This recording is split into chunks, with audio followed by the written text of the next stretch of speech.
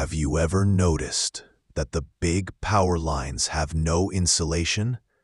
Here's why. These lines carry thousands of volts. At this voltage, normal insulation would fail. It would melt, break down, or catch fire. Air itself works as insulation.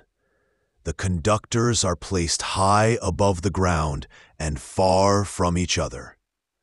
This spacing gives enough clearance to prevent short circuits. If we used insulation on these lines, it would be extremely thick and heavy. That would make the towers larger and the cost much higher.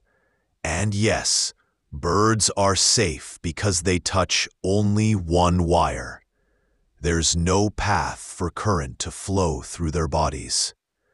So high voltage, large clearance, and huge cost savings are the main reasons why transmission wires stay bare.